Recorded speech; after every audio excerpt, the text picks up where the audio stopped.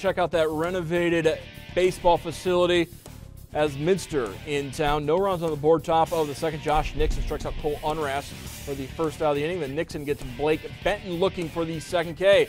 Marion Local gets a runner on base with Nick Thwaites singling up the middle. But Nixon bears down. Ethan Natefeld goes swinging, still tied at 2, and Minster goes on to pick up the 3-0 victory. Nixon, a fantastic job on the mound for the Wildcats, ruining, if you will, the great facility at Marion Local.